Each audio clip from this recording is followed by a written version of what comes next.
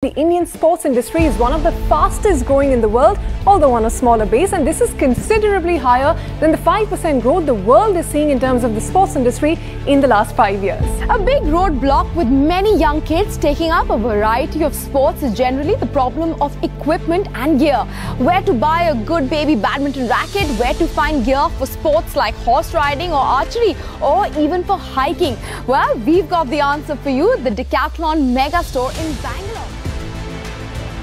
No, it isn't a toy store we're talking about, but a mega sports mart. Decathlon. Decathlon is bigger than Nike, Adidas and Reebok in India.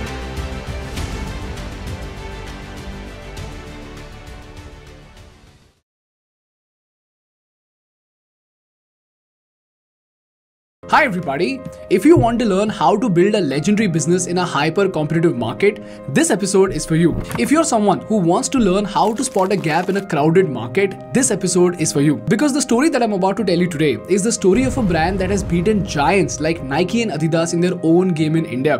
While its competitors have star-studded celebrity endorsements, this brand doesn't have any celebrity endorsing them, doesn't have any TV ad running, and yet it does more revenue in India than Nike, Adidas and Reebok combined. This brand that I'm talking about is none other than Decathlon. And you will be stunned to know that while Adidas earned a revenue of 1,551 crores, Nike stood at 814 crores, Reebok stood at 417 crores, whereas Decathlon alone earned a revenue of 2,936 crores. The question is, without a big fat marketing budget, without a celebrity endorsement, how on earth did Decathlon crack the Indian market? What are the business strategies that help them stand out in the crowded Indian sports market? And what are the business lessons that we need to learn from the iconic rise of Decathlon in India? This video is brought to you by Chat GPT plus Communication Masterclass course.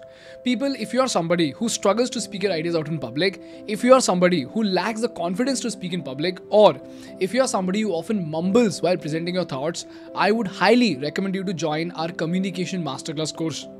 This course is a 6 weeks course whereby I will take you step by step from a beginner's level all the way up to a TEDx level presentation skill. The best part is that if you have any doubts, I will personally talk to you during our weekly live sessions to help you overcome every fear you have. Cherry on the cake, you will also get special access to the Chat GPT module whereby I will teach you how to use the secret prompts in Chat GPT for storytelling, for business research and even English speaking. This is why now it's Communication Masterclass plus Chat GPT course put together. So if you also want to master your art of communication and if you want to present your ideas in the most powerful manner possible, come join our Communication Masterclass course using the link below. And I will see you in the live session.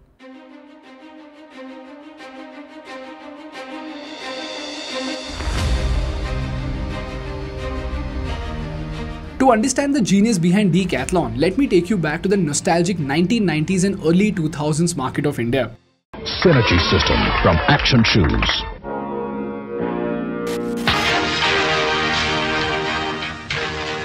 Boost is the secret of my energy. Sachin मैं कौन हूँ?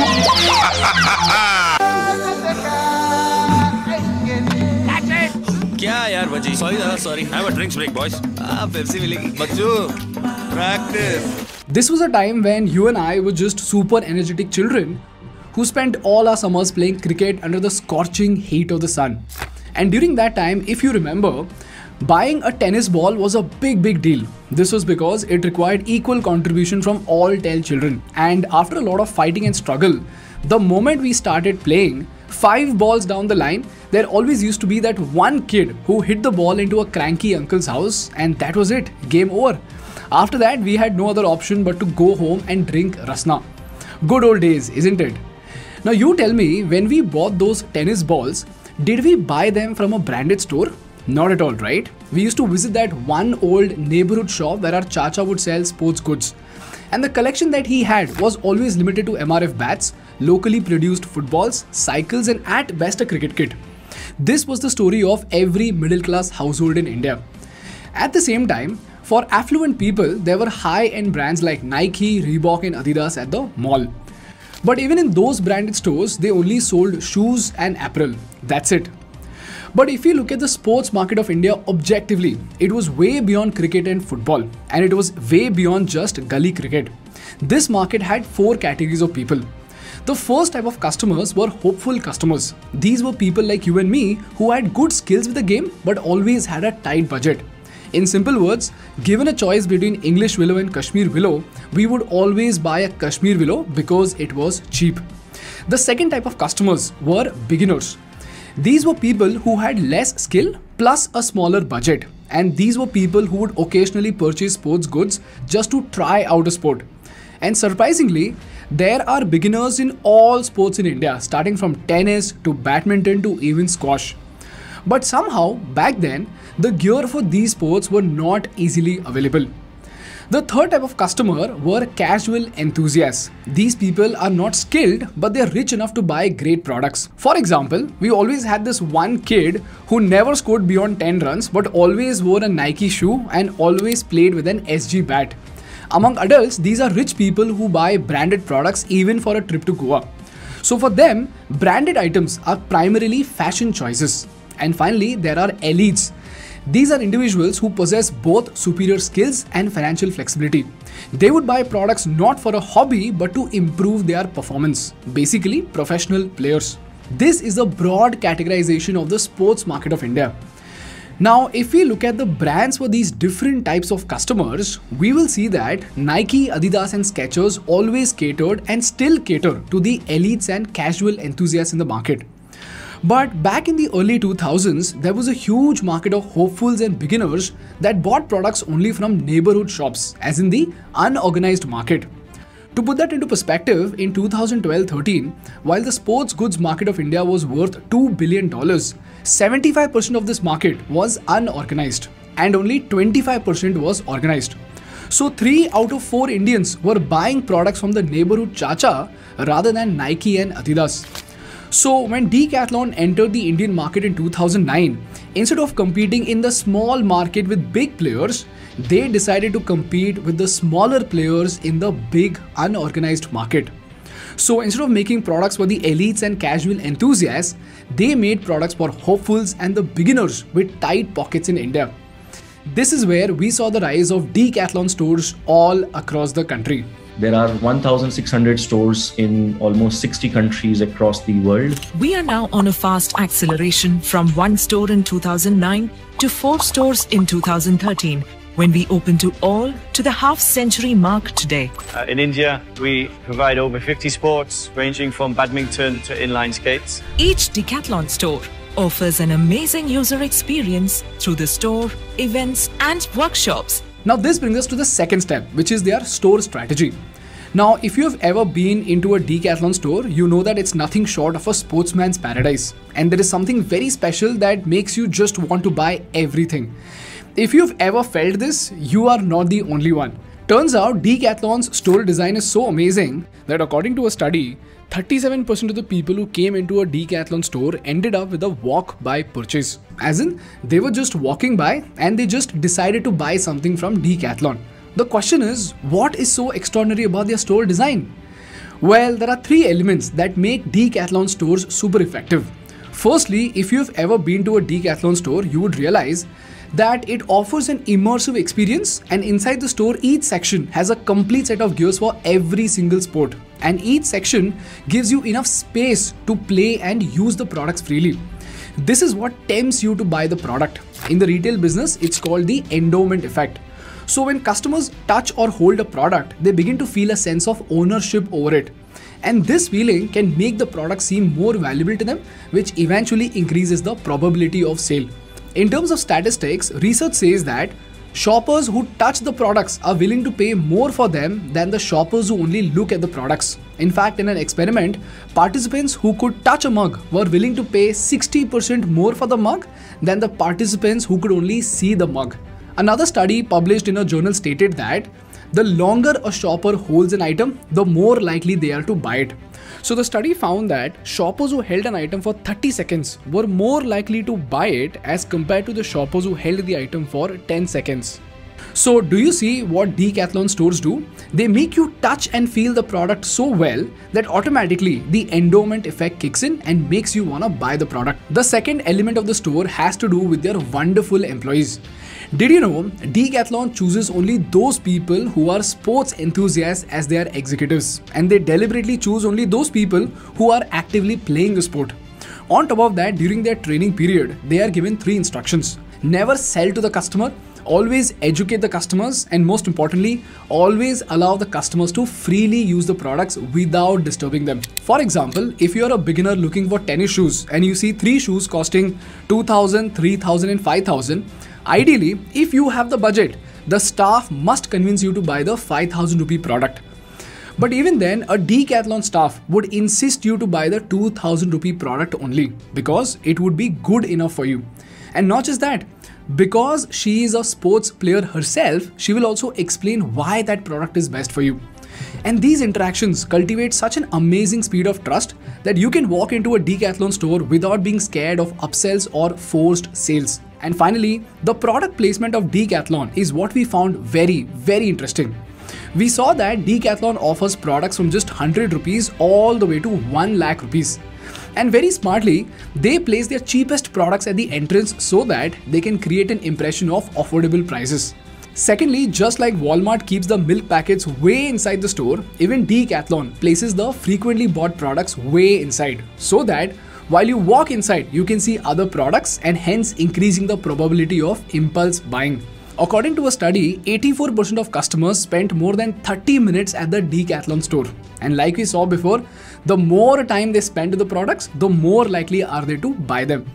And lastly, to ensure recurring customers, Decathlon ensured that it always offered value for money by offering great quality products at reasonable prices. Their products are sturdy, they offer long-lasting warranties like a 2-year warranty on shoelaces, and finally, they offer a price that's 30 to 40% cheaper than the competition. But the question over here is, how on earth are they able to sell products of such good quality at such low prices? Well, there are 3 straightforward reasons for that. Number 1, just like DMart, their stores are rented. Secondly, they do not spend aggressively on marketing and they do not spend on making their stores fancy, and most importantly, they manufacture their products in the same country they sell. For example, in India, they currently have 8 partner factories where they manufacture their products, and by 2026, their aim is to locally produce 85% of their products. Now this begs the question, if only cost was their USP, then how did Decathlon differentiate itself from other cheap brands, and how did they stand out in the unorganized market of India? Well, this is where their innovation quadrant comes into play. This quadrant has 4 categories of products. The first category of products are products with small improvements and innovations. For example, in the unorganized market, the basic head torch was available with a 20-hour battery and a 30 lumen brightness light. But Decathlon worked on it and they optimized the product in such a way that they made a rechargeable head torch with a brightness of 200 lumen with a 30-hour battery life and with multiple lighting modes. So by default, the product stands out merely because of the specification. And this brings us to the second category, where there are products which have technical innovations incorporated in them.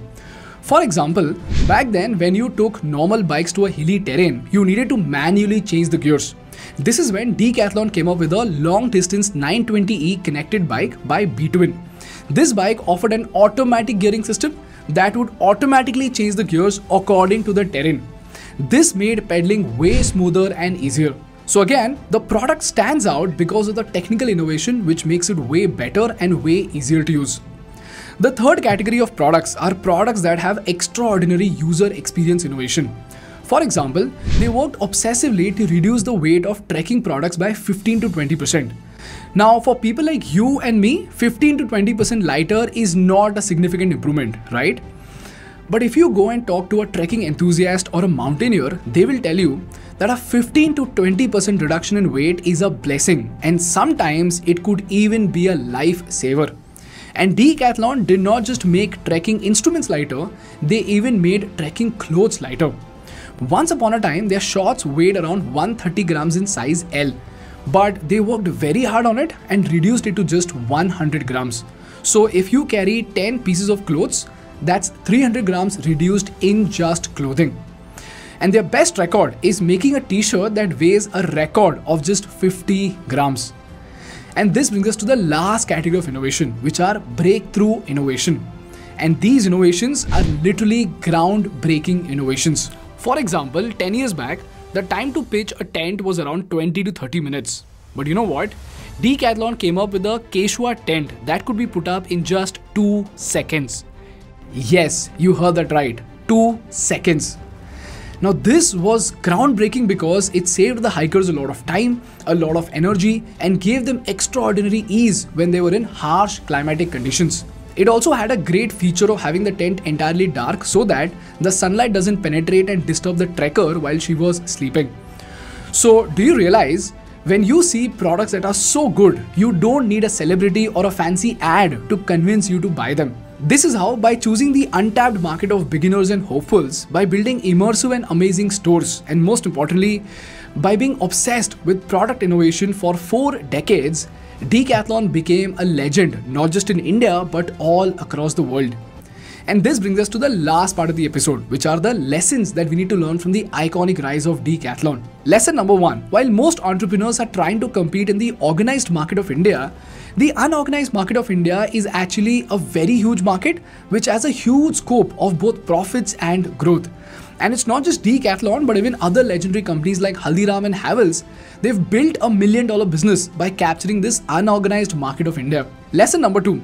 With the rise of the e-commerce wave in India, the touch and feel factor has become one of the most powerful and yet one of the most underrated elements in business. So while you may start your business online, do not ever ignore the physical touch and feel factor that offline stores can offer to your products. And lastly, always remember, product innovation will always trump marketing innovation. In short, if you fundamentally make great products, marketing becomes a secondary instrument of sale. And that is the mark of an extraordinary business. That's all from my side for today, guys. If you learned something valuable, please make sure to hit the like button in order to make YouTube Baba happy. And for more such insightful business and political case studies, please subscribe to our channel. Thank you so much for watching. I will see you in the next one. Bye bye.